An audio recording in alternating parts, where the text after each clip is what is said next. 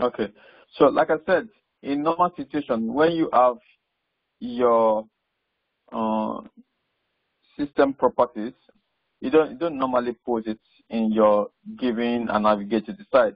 Normally you put it in the before class, because you can have it before binding class, so that you put everything that particular class you run, or the method should run before any method in your scenario should run. So it might be like a before scenario, but there's no concept of before scenario in Cucumber as we have in Specflow.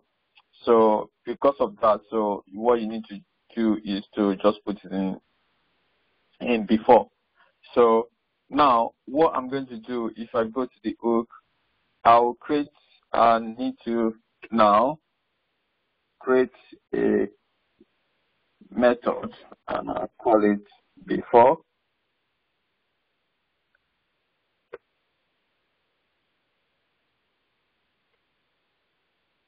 So, and method, let me call it setup, public void setup.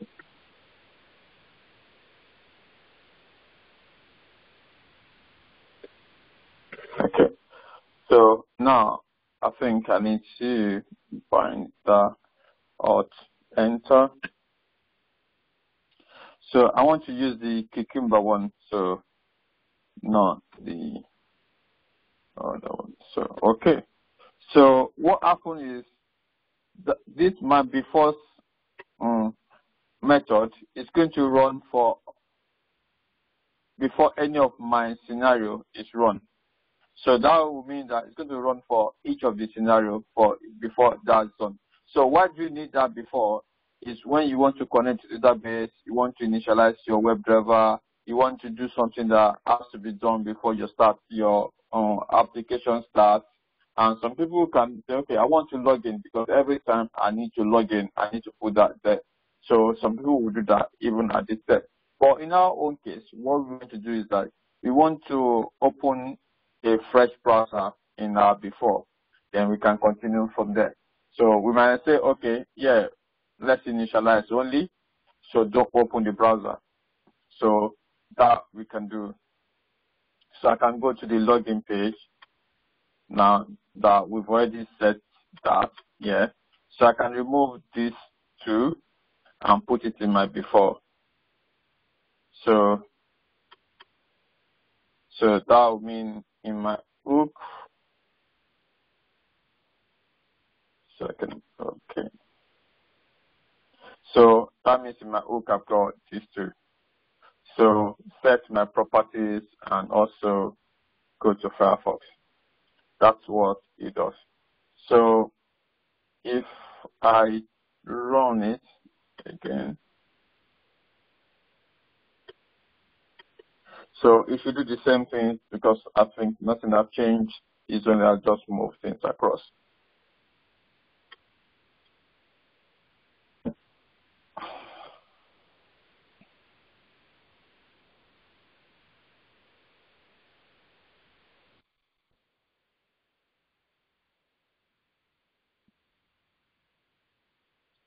So while that is doing is bit, so the next bit that we're going to do also is the after scenario.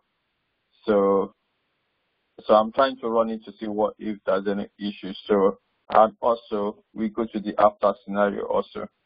So we can also do that after. So I want to get that one. So, and that is public.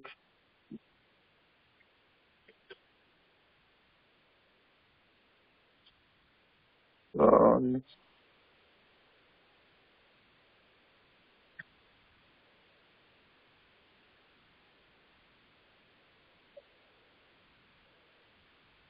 can just call it after scenario.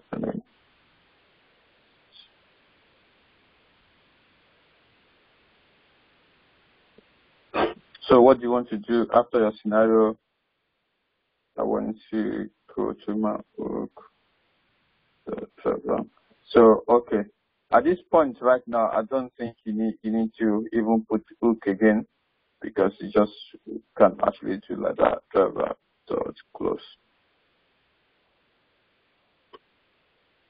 Because you are now you are calling hook and also you are in this hook class already. So there's no point calling that. You can just remove that. So that's still fine because that is already there. So yeah, means before my test starts, I want to fire up Firefox, and also when my test has finished, I want to close that. So I think you can also pass a scenario inside.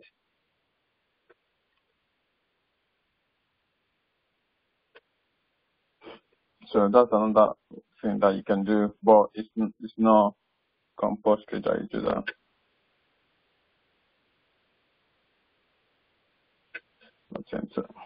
So scenario, I'm going to get the text one. So okay, that is still running. It's taking time to run.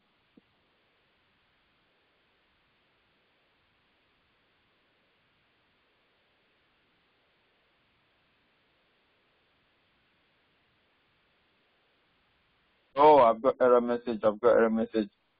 And I don't think you need to worry about this. For now, only worry about the one that says error. Okay, so as long as it's giving that information or that warning, you can disregard that for now.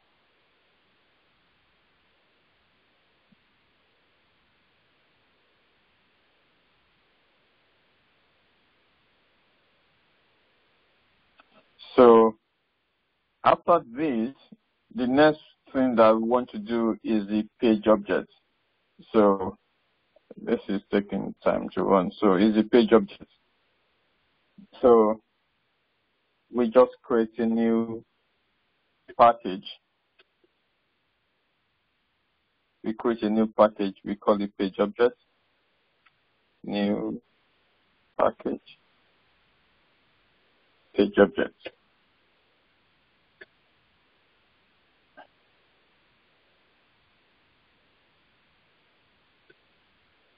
So I think that passed. So basically,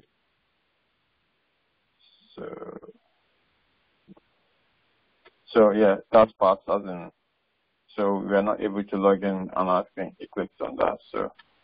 So I think that was the one I run was before this one. So if I run another one right now, that see anything in there. So I'll try to run another one, and then we continue doing what we're doing. As you can see, it takes time for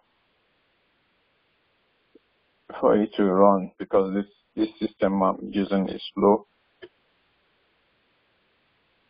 I should move back to my system. Okay, so I think yeah that has started to run. So well, it will take time. So now the next one is I said the page object. So before we go back to the page object, I'll just explain briefly what we've done. So we just created a hook class. We created a hook class before, and we initialize our driver, and we make it static one. So then we created a before, which means that this is our test starts. And what do we want to do? We want to set our properties, and we want to fire up. We want to fire up. We want to open Firefox, and that's exactly what's going to do. So if we now go here on our login feature, what that means is like before this given is executed, our before method will be executed first. When that is executed, then so it can now go to the given clause.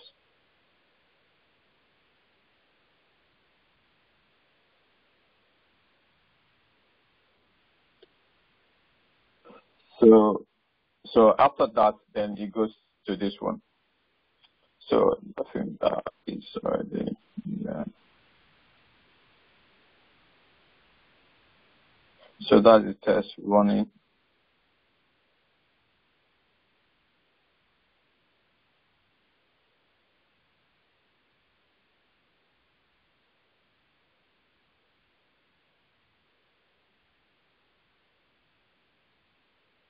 So it's better to click on login.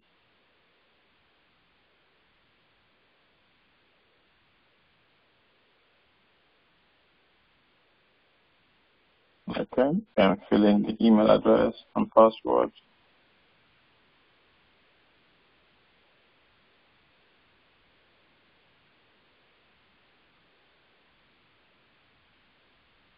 Okay. Okay. As you can see, so because you've put the after method, that should close the driver. So that basically what happens. So there's a question that comes in.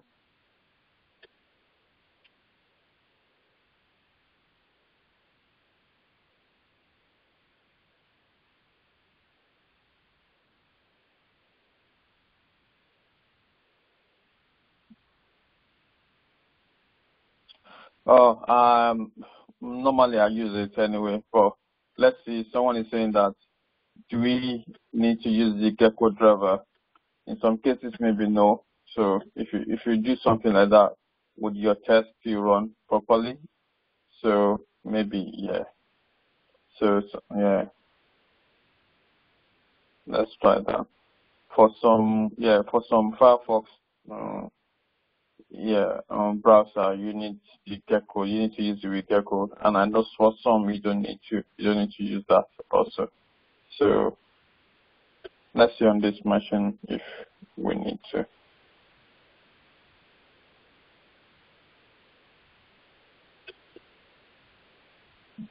So I'm only running one test.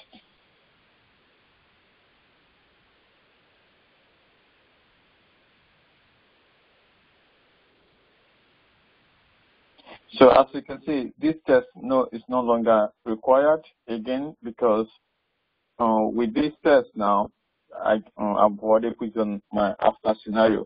For me, I can comment this line. So by putting hash, you commented out.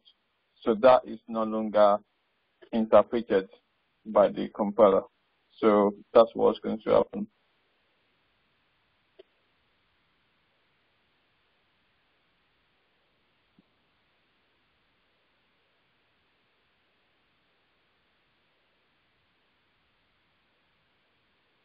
Okay. So I think that fails because it's going to be, yeah. So yeah, the path to the driver executable must be set by Gecko driver. So that is required. So we just need to set it. So as you can see, even if you didn't set it, it's going to tell you what you need to do. Then you can set it. So that's fine.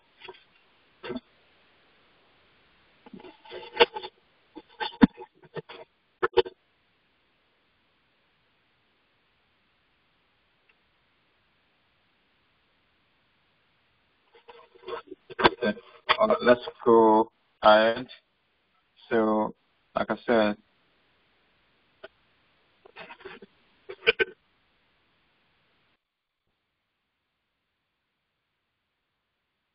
okay. Maybe before we go ahead, let's try to use Chrome. I think let's try to see if we can use Chrome. So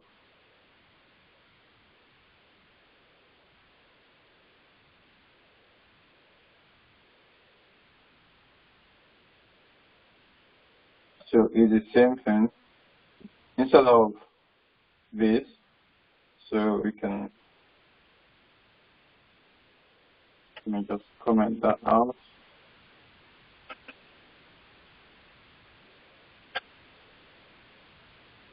So is equal to Chrome. driver.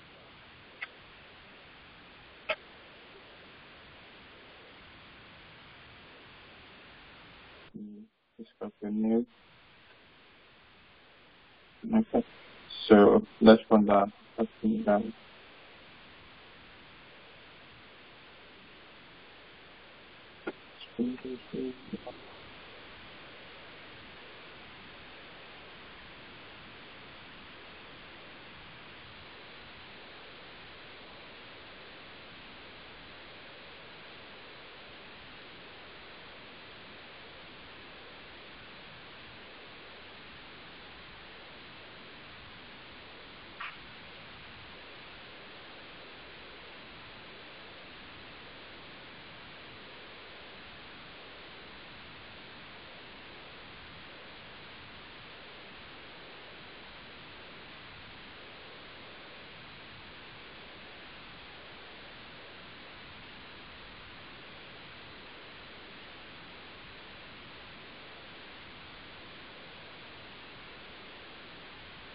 Okay.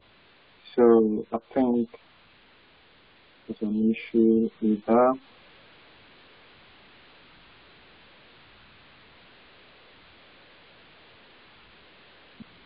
Okay. So the same way also you need to set that path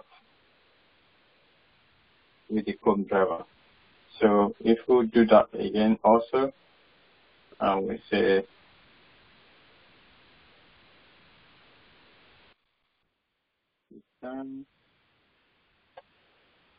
so set properties.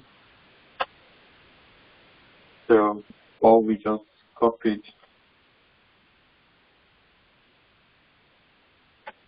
So that's what it's saying we should set. So set that to. So now let's go and copy.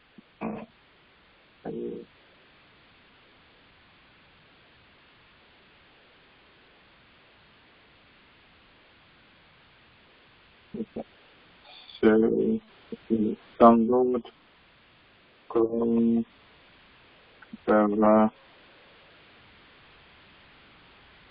Selenium.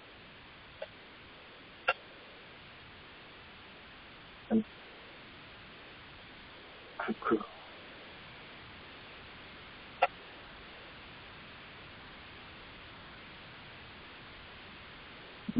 And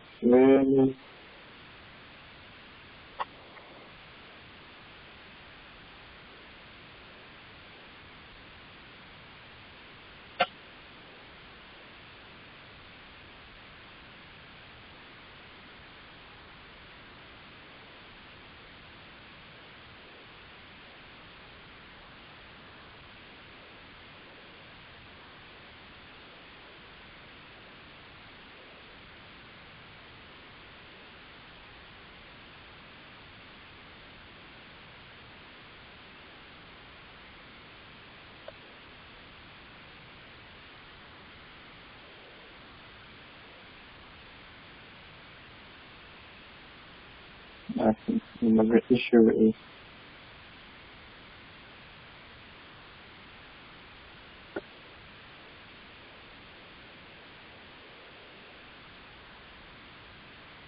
okay. Let's continue. I think why this is trying to fix itself. So let's see another one, which is so we bring that in to that when we get. So we need to download Chrome driver and put that inside. So that's what we need to do, and that should be fine. So another driver that we could also use is driver is equal to new Internet Explorer. So let's try that.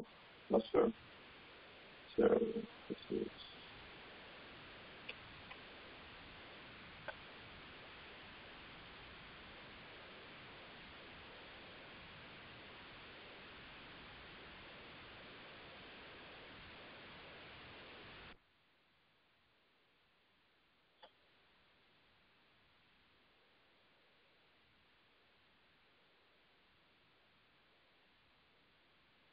Okay, so let me comment that out. Let's try to use the Internet Explorer.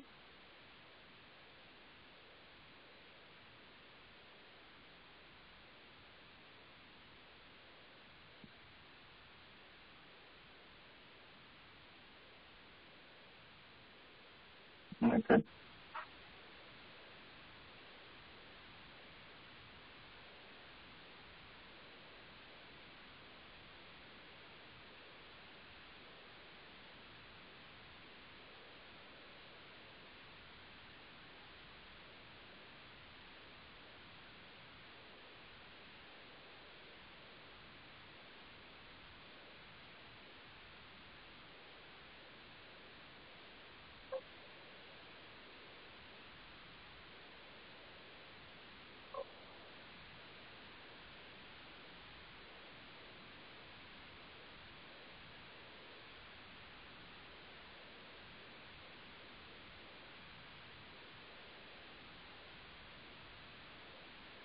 So I think that also fails.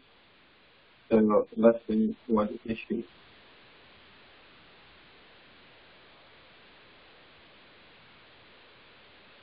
Yeah, same thing also need to set up.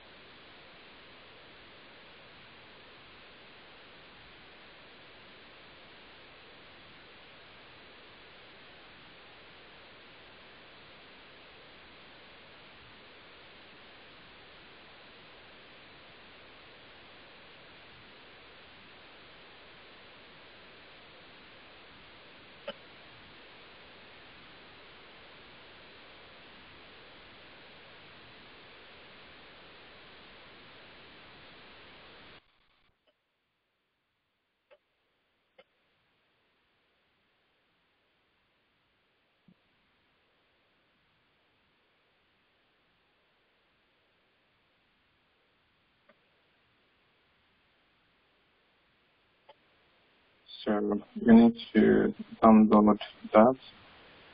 I think it's going to give this to where exactly that is. So if you open that one,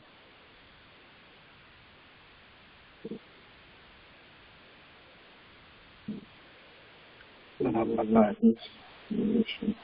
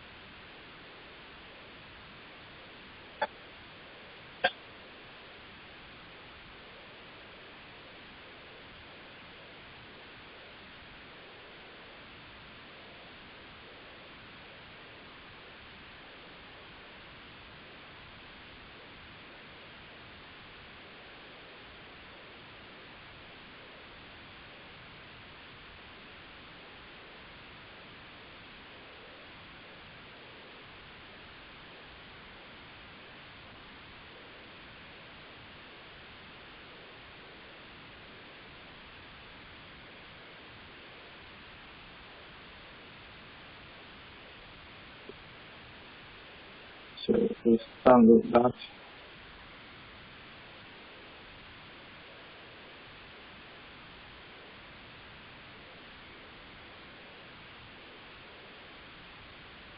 So nice.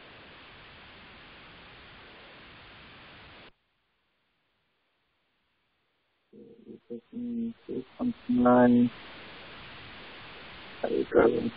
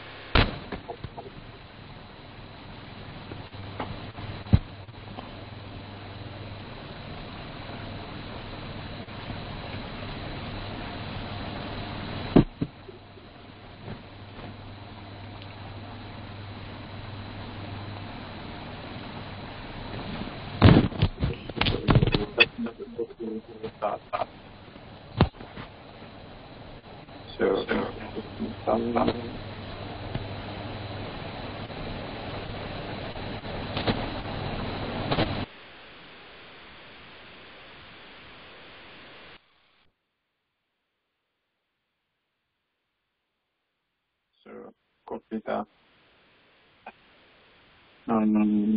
Let's put that in the same location that we have the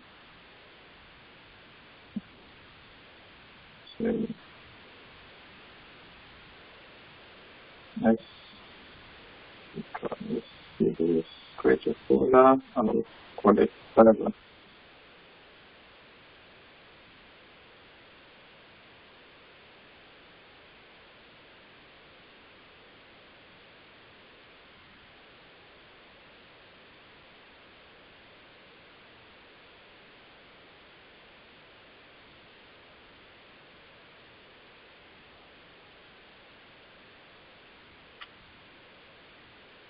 Oh, better still, sorry. I think it's better. Let's just rename that Gecko driver to drivers.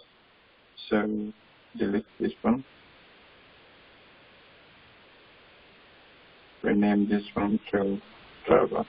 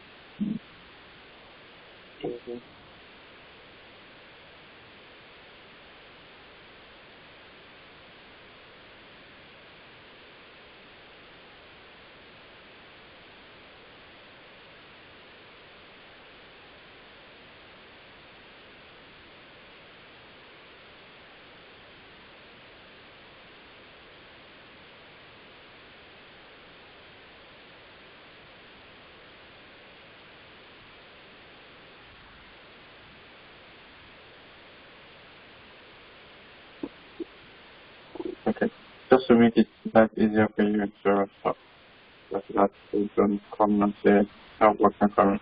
Let's do the easy one. Create a new folder.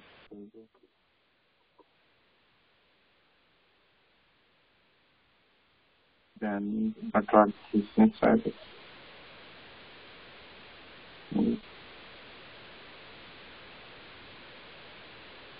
Okay, so I've got my Gecko driver inside it. So which means that I need to change this also to driver non-Gecko driver.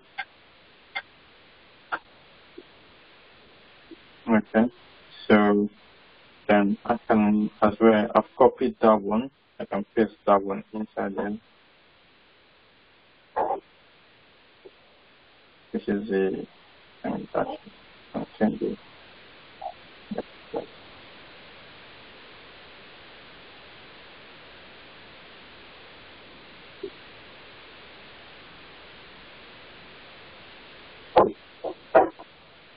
Copy this one.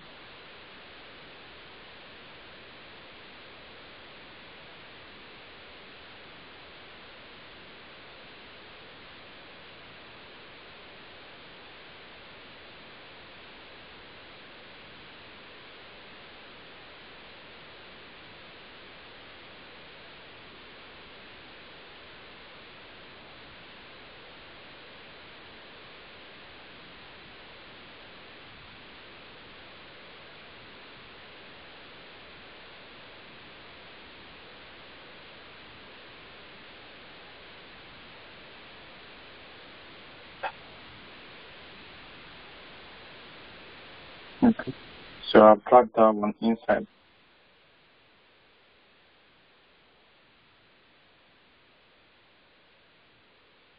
Yeah, I think, Edge also has got his own driver. So I think Pat has done that before. So maybe next week, yeah. So, okay. So now we just need to do the same thing that we've done here. So I'll put here. And this time around it's going to be ID server.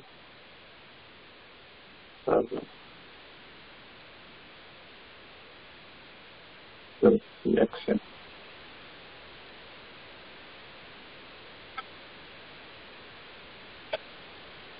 So I tell people always compile to be sure everything is fine.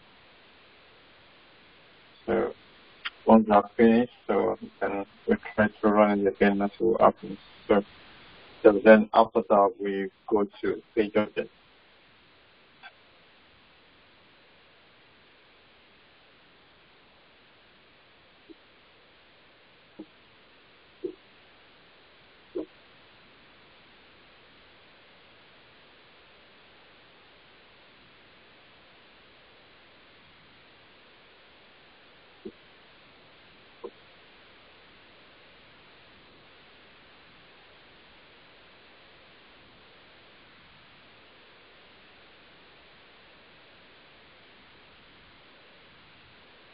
Okay, assuming there's no error message.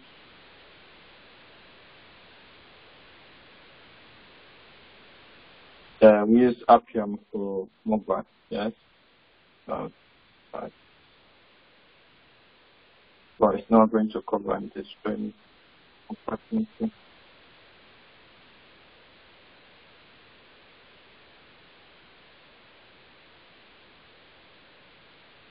Okay.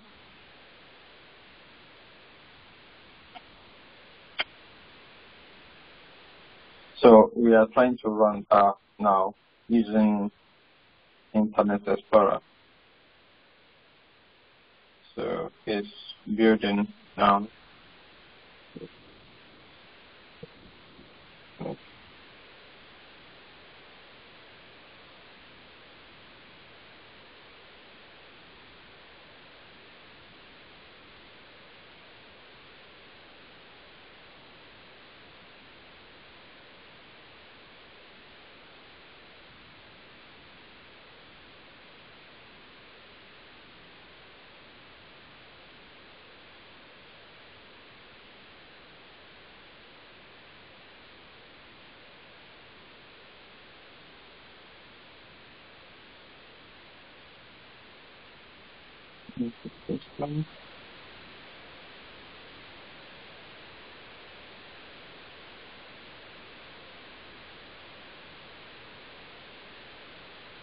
All right, yeah, of course. You can select any Internet Explorer that you are using. So depending on, you need to be careful which Selenium is compatible with your Internet Explorer. So you need to take the right one for it. So, yeah. So that fails.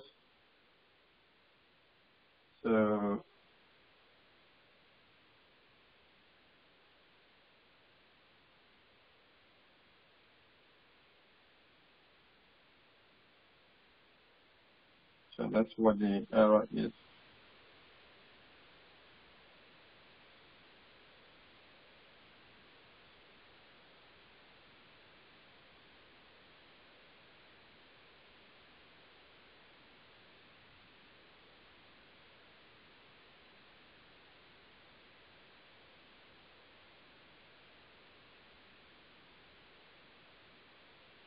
Okay, that's fine.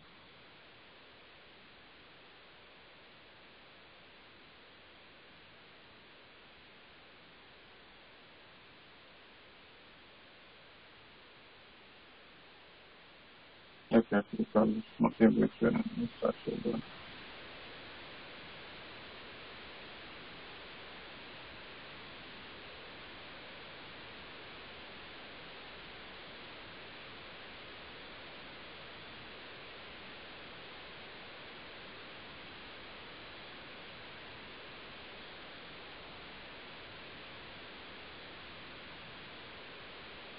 Okay, that fails actually. So I need to check the version of Internet Explorer that I've got is compatible with the one I just downloaded. So I don't want to bore you with that one, so I'll check that one later. So let's move to Firefox. I think that works. So, but however, that is a step to use it. But I'll try to make that ready for next week so we can use other browsers that are available.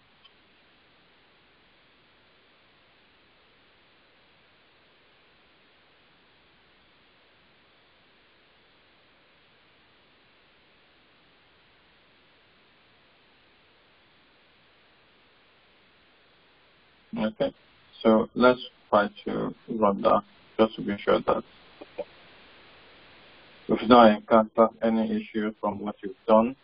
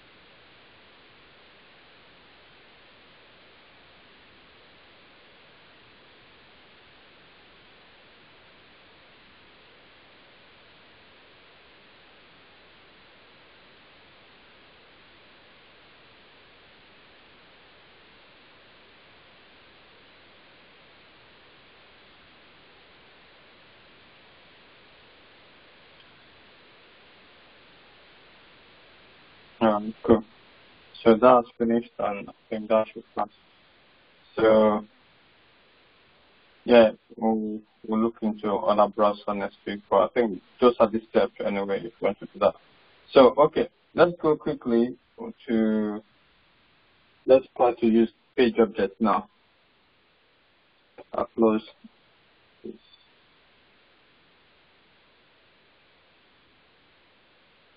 So now page object. So what you need to do is create another class. So new Java class. So let's say we'll change for login. Page object is really very cool. Very cool. So I've got some people that say I've started a job and I look at the code, I can't see find element. It's because maybe the person is with page object. So the find element is wrapped together in the page object. So you don't need to say find element. What you're going to be saying is like find by, then you specify how you're going to find that object. So let's say this is our class now. It's a login class. And we want to find our object or our element. For instance, if we go to the login step, the one that we did before, there's different elements that we actually found. For instance, this one. We found this one by expert, and we use this expert. So, for in page object, this is what we're going to do. We're going to find that object or element the same way also. But we're going to say find by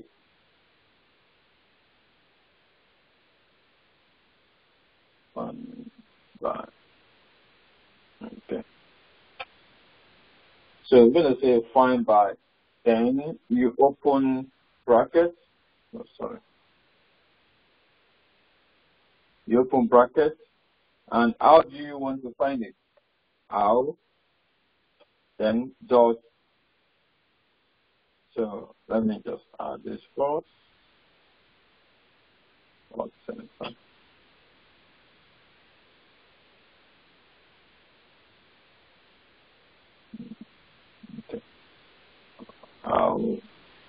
Let's continue anyway. By expert. No, sorry, it's not that. Sorry, I got that one. By equals to S path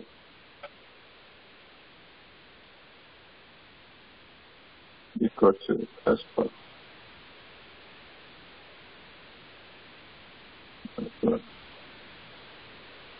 Is equal to dot S path. Definitely that's the right path. So then comma, what do you want to find? But if we go back to this one, I think we found it by that.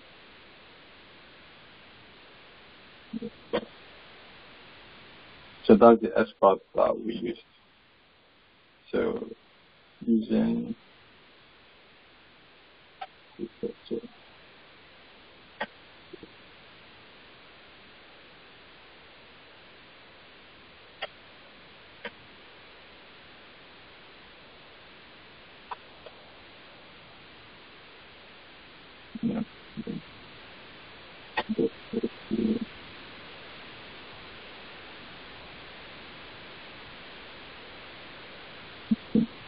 one.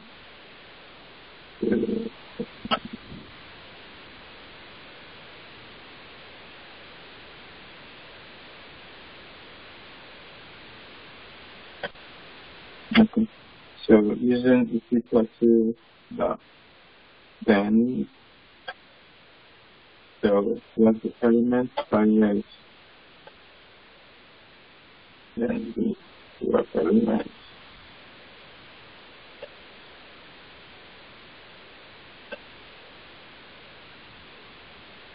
Goes into of the element.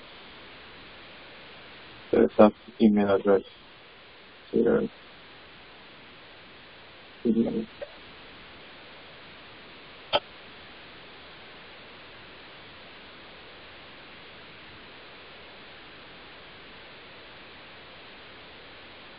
Okay. So now we need to now add all the required libraries to that.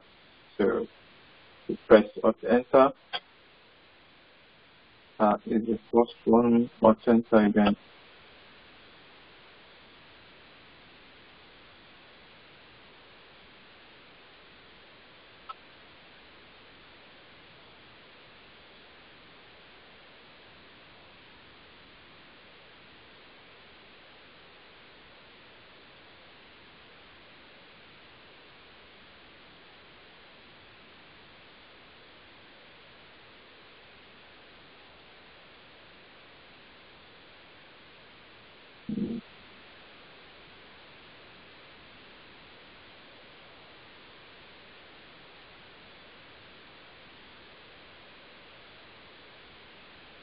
Oh, sorry. That's one thing that's missing. That's another thing about our listening is we need to put out the binding. Yeah. So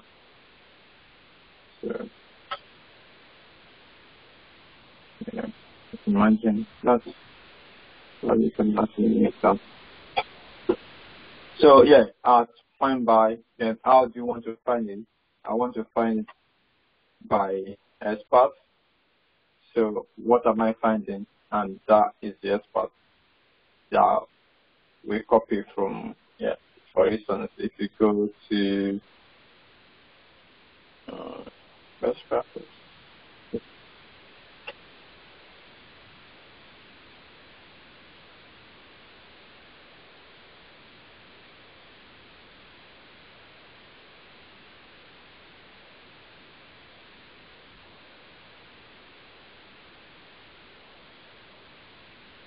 Yeah, we're going to get to Mr.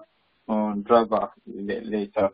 So, so this is the find element. So we are not calling Mr. Driver right now. So,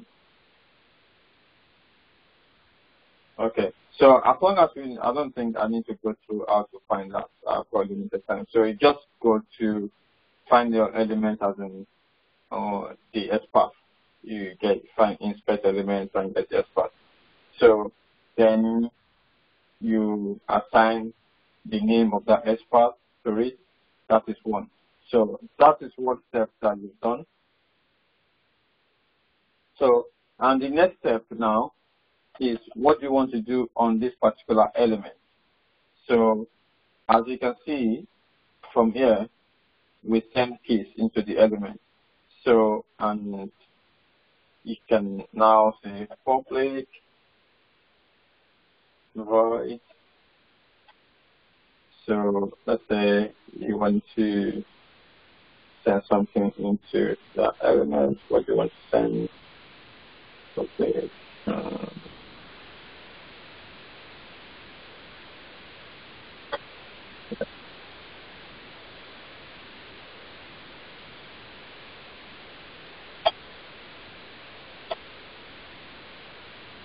Long. Enter email. So enter email. That is the name of that particular method that you'll be calling outside. So I'm going to say email dot send keys. So what keys are you going to send? That is this.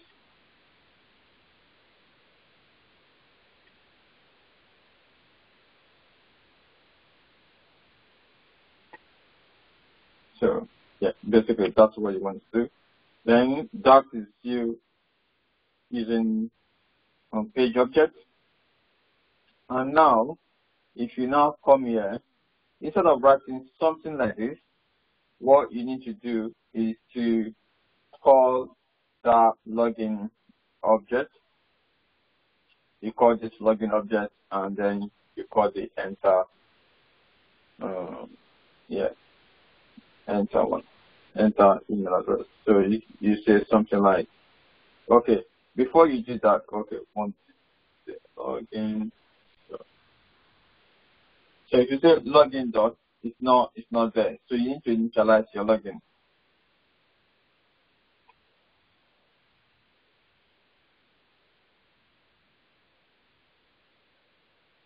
You log that. It logs me out.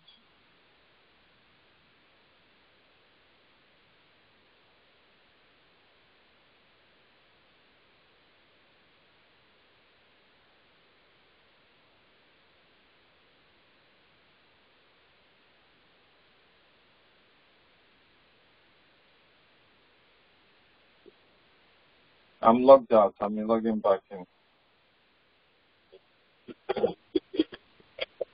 Sorry, I think I was logged out, so I'm logging back in right now. So.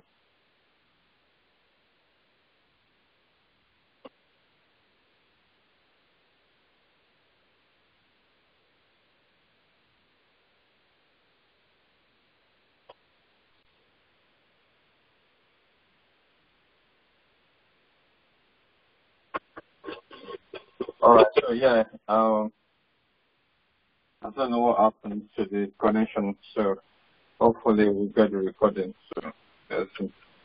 So here, right now, I said, when I started in the beginning, I told you that there will be concept of object-oriented programming that we have to understand. So for instance, the login class that we have, I want to call this login class, and we want to call this method from the login class. So, but this method this class is not a static class. You cannot call it directly. So because it's not a static class, you have to instantiate that class. So there are different ways to do that. You can do something like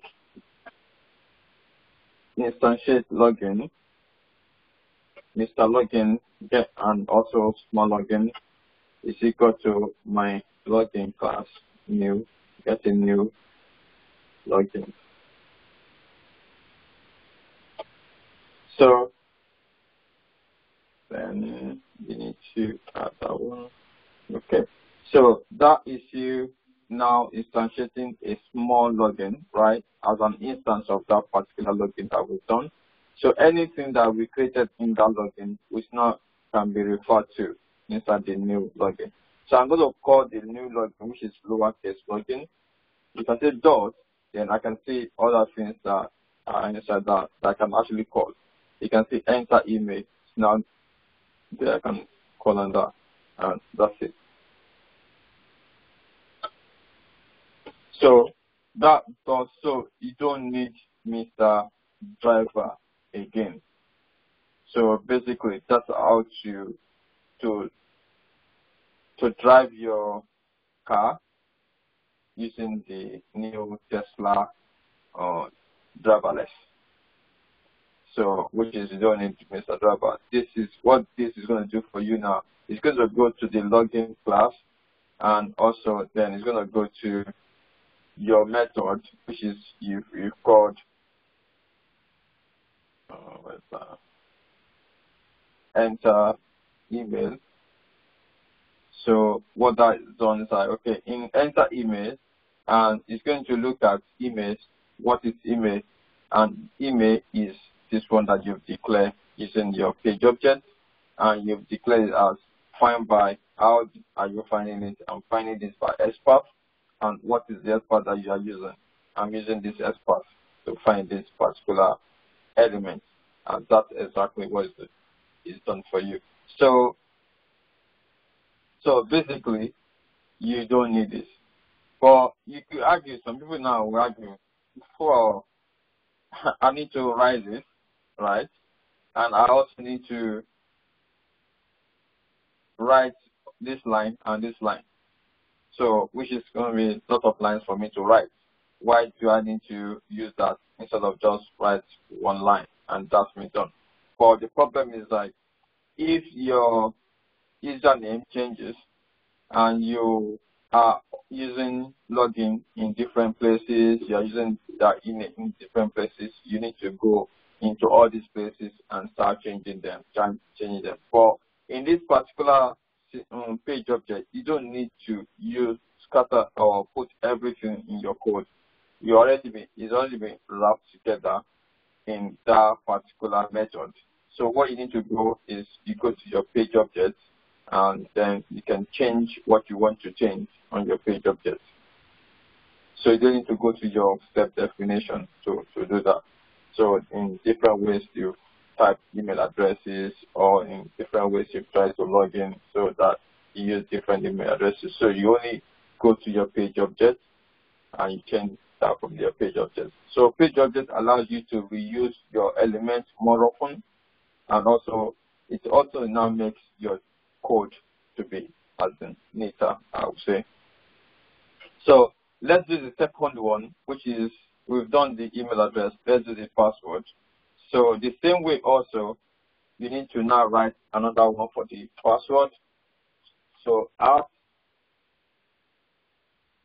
finds by, so now I know how to know the syntax now.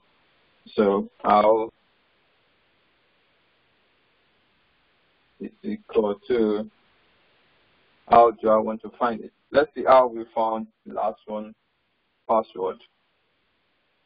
Let's see how we found the last part. I think we also use SPAT. So if you want to use SPAT, you can use SPAT also. So let's see, or let's use a different.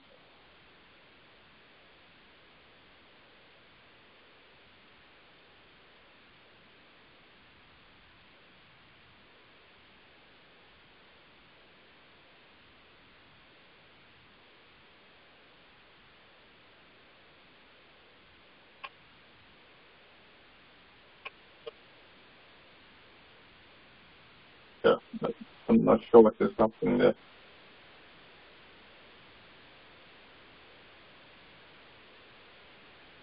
It's my network that is crashing.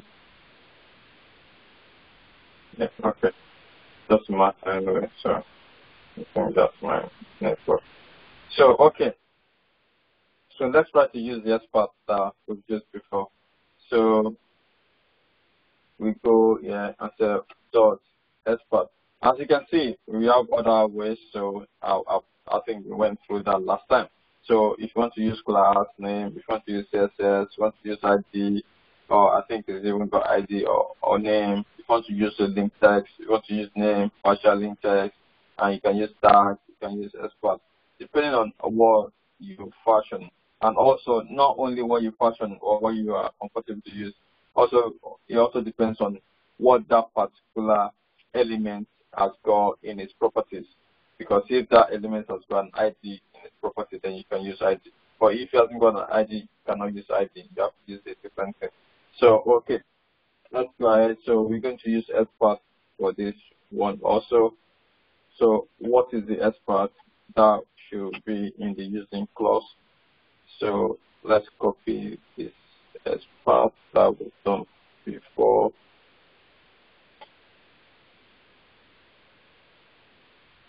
That is there.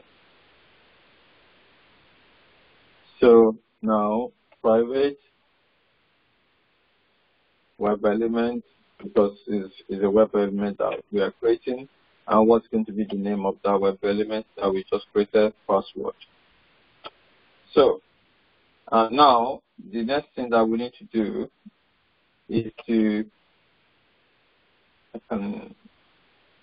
create another method that I'm going to call public void. What is the method called? Enter password.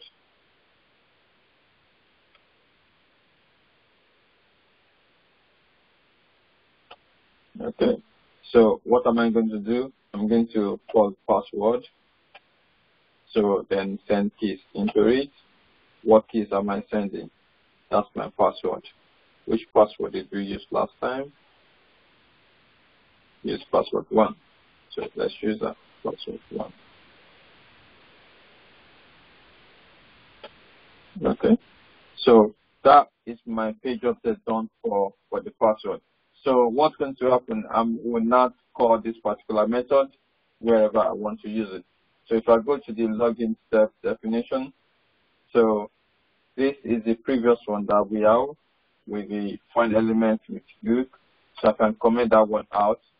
So now I want to get the other one, which is login dot say I've used the enter image, now enter password. So that is that. So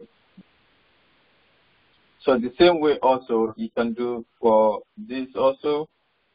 The click on login page. Let's see if the website is part, to be honest. The same way.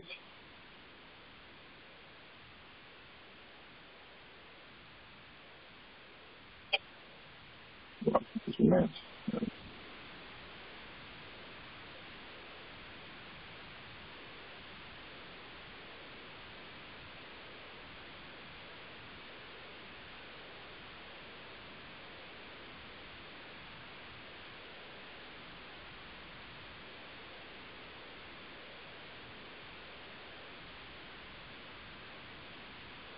Okay. All right. So that is that. So let's try to run it.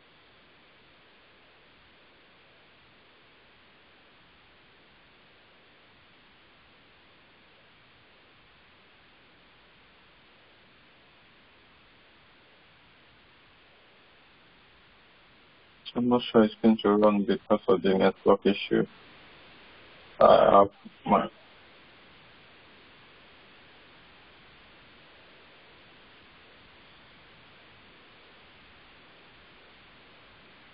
okay.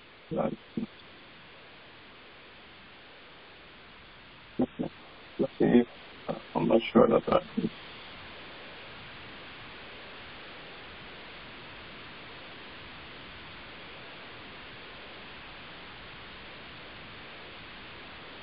Let's clean the code.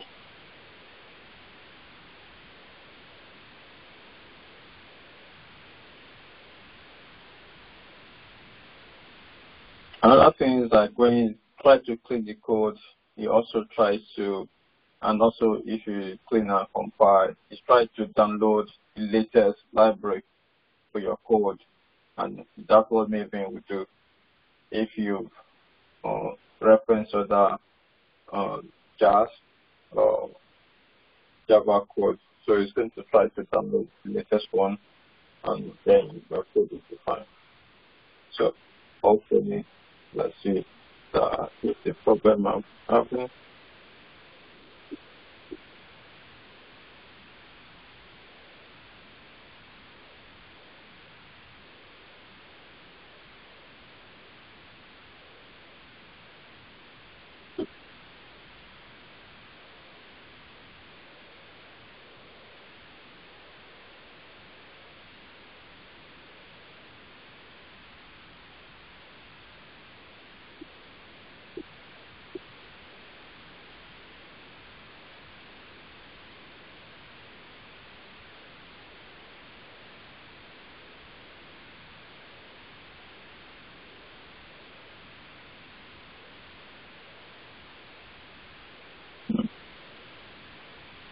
Okay. Yeah, I don't think that is even.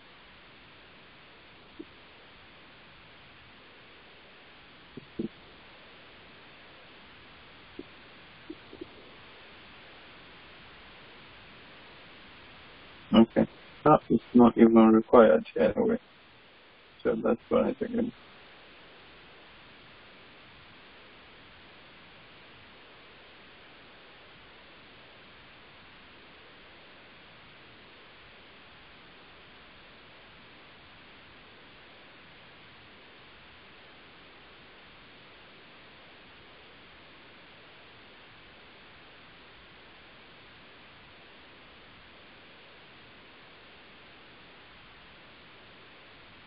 So I think that is still trying to run.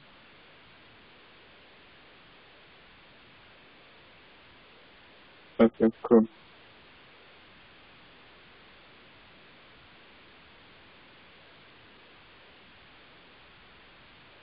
Okay, that's better. So this is not even required. I don't know why added.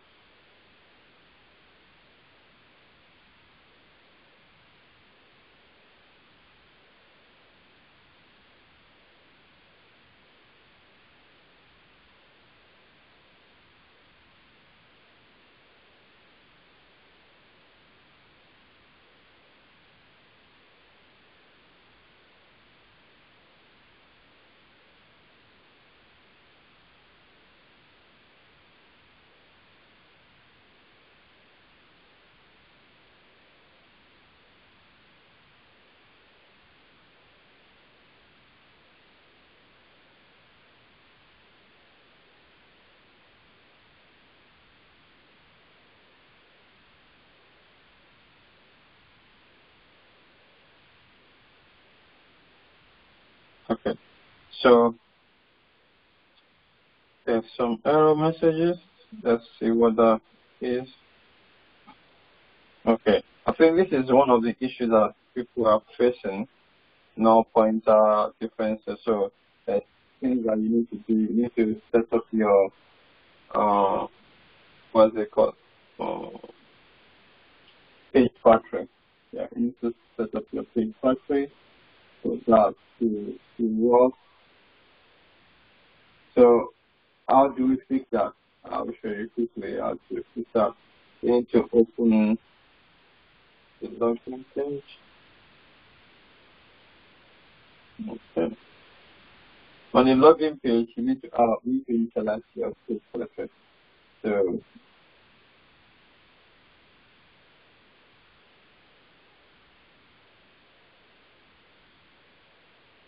So there's something that is called in Java, it's called a constructor. So you need to create a constructor for your class. So I'll go through it again. The name of the class will be the constructor, that is login. So you need to say public login, open and close brackets.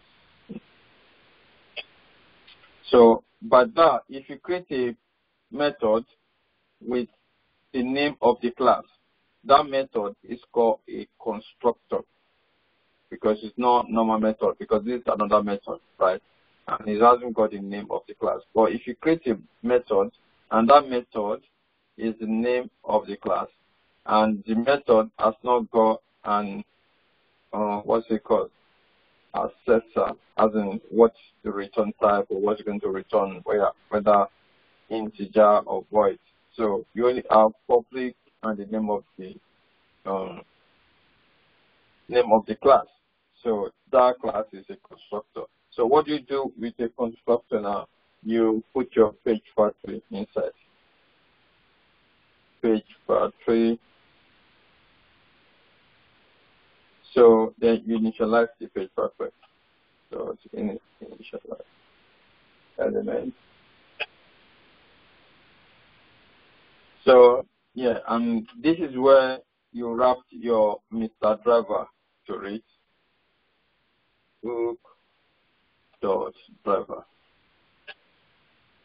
and then which page object are we referring to login?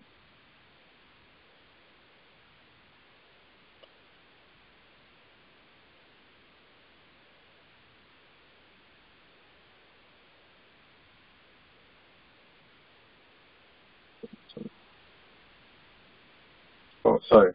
This is it's not. You don't put it in the login class. You put it where you are using it, which is the definition. Sorry, because this is where we are using it.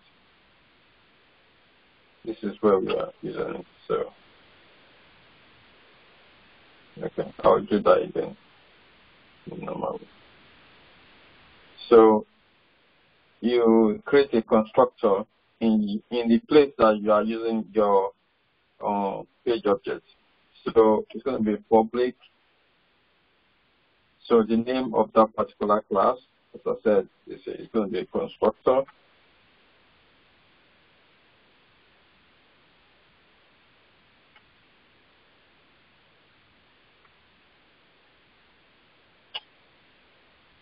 So then page battery dot init element. So and I said you bring your Mr. Driver in.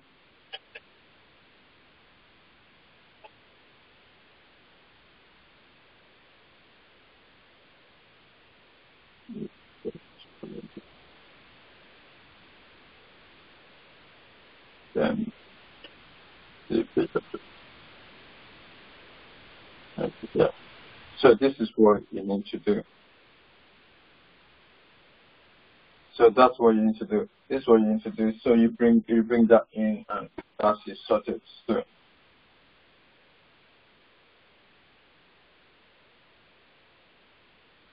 So I've seen some people say, I don't know what that is. Maybe it's too difficult or something like that. So basically, so let's try to run it right now.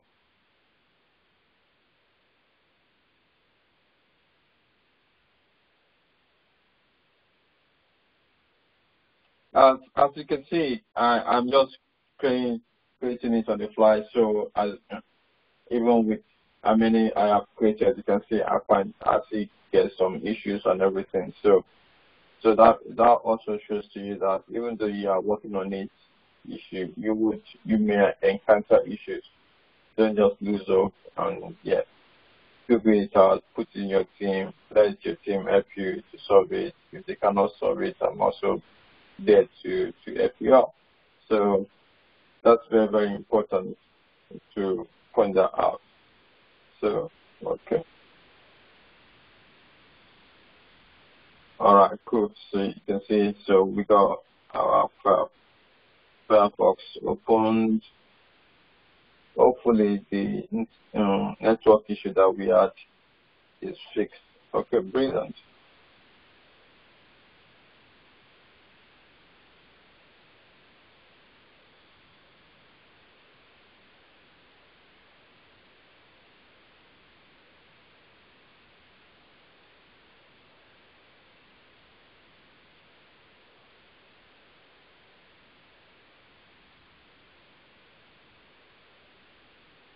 All right, cool.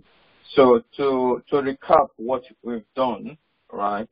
To recap what we've done, the first thing we started from is how to use before and after in your code, and why do you need it. I think that there's an article I actually found on the internet that helps you to know why you need to use before or after. Let me quickly bring that up. Firefox.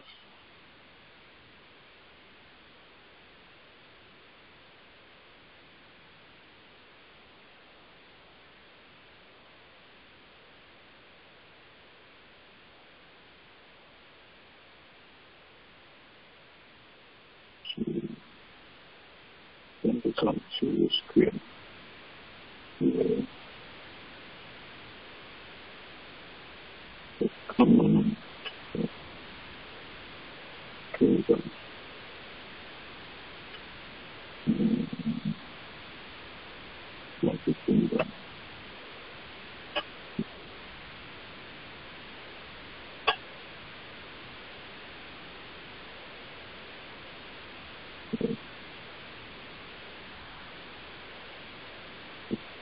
Then I was the issue with this network.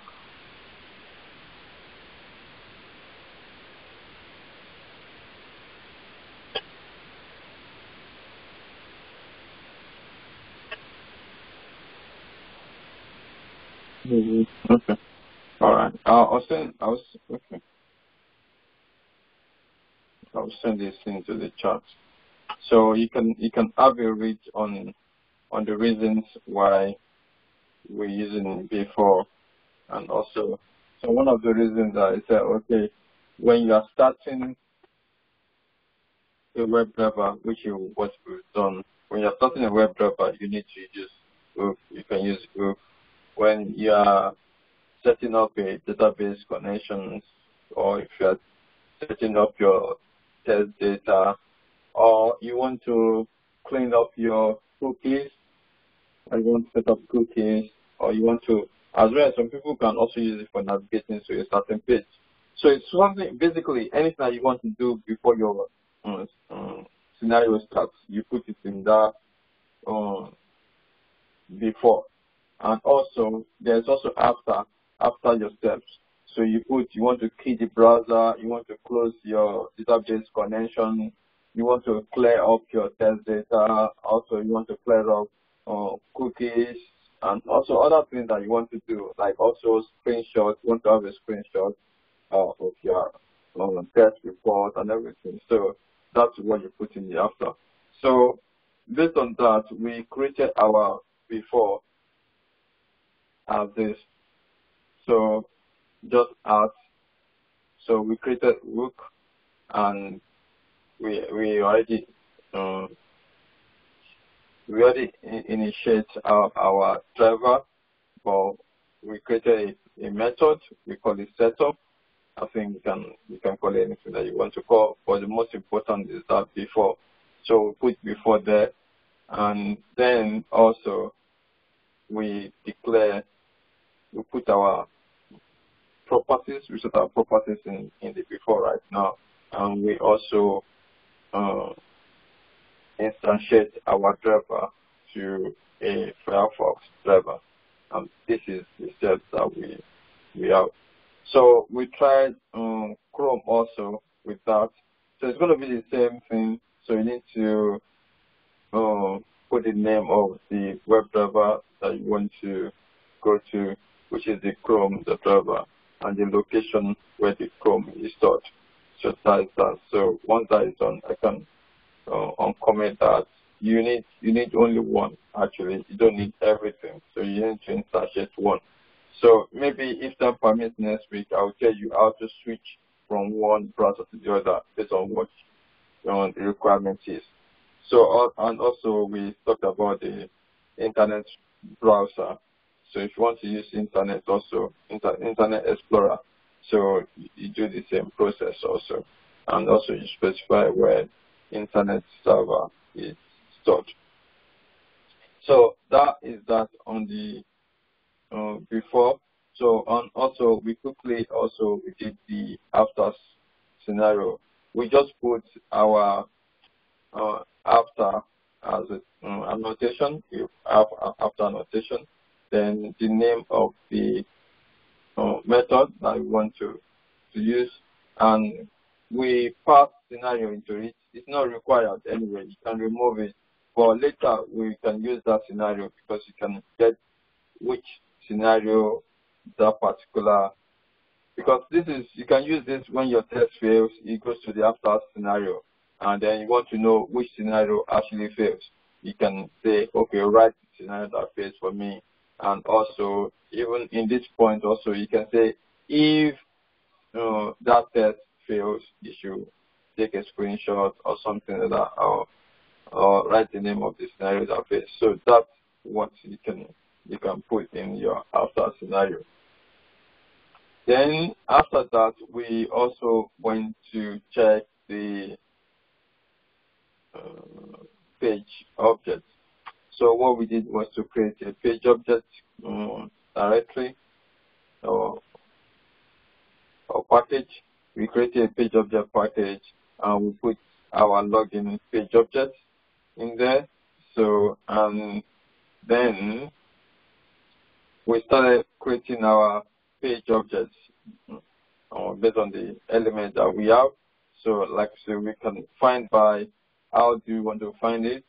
We can use different methods, but we use Expert in this scenario. So we know we can use different methods. Just click on dot and it brings all the methods that you can use to find that element. And also, since we're using Expert, we also put the Expert in the using clause. And we assign a name to the element that we're looking for. So, and then because we know we want to enter email address of that user that we want to log in with. So we create another method and we call the method enter name. And when you call the method enter name, you call your web element and then you can send it to it. So that is what we did. So we got our web element and we got our method also that calls that web element. The next one is to go into the place that we want to use it. So, which is now, we now call the method from there. So we call the method from there. Quickly, I will show you what some people have done.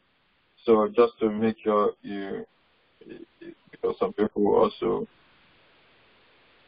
which I think is a bit easier, but not the right approach, to be honest. So if you go to your login page object, so instead of declaring this as private, because with private, that means you are not able to see it in the other end. So, and that's why if you say login, for instance, if you say login here, you're not able to see email because it's private. So, but what some people have done before is, so to change this, like also you can say password, you cannot say. So to change this to let's say email now, change this to public. So once you change that to public, you can now come here and say login dot, then you will see email appears. So once the email appears, you can send your keys from here. What you want to send, that is email.com.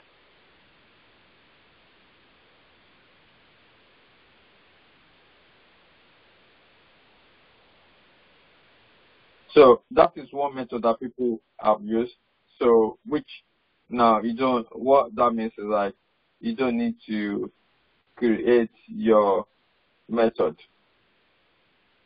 You don't need to create this method that you are going to be calling in the step definition. You call your element directly from your step definition, and then you do operation, your action on that element.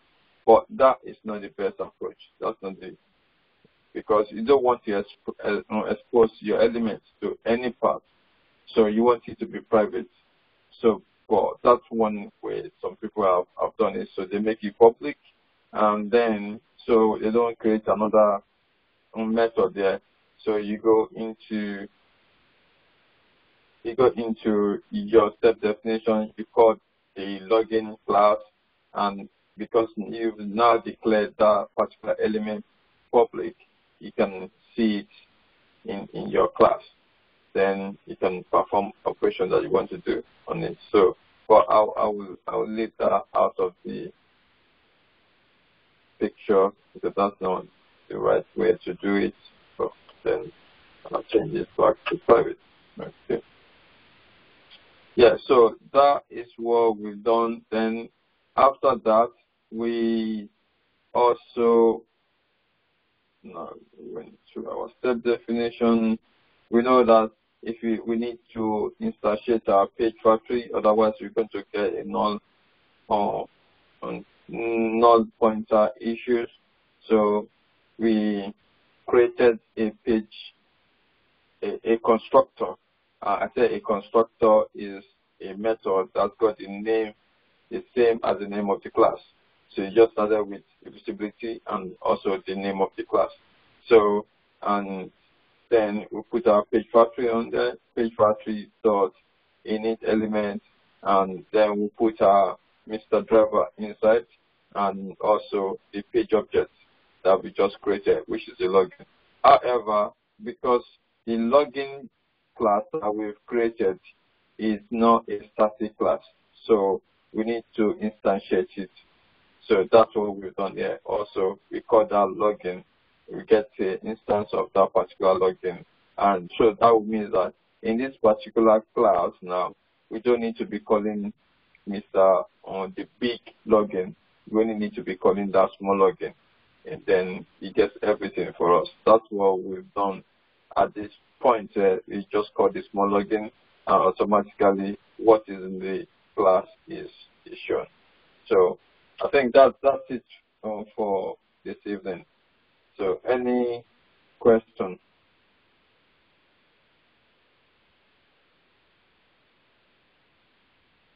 As my Scrum Master used to say, silent means you're happy.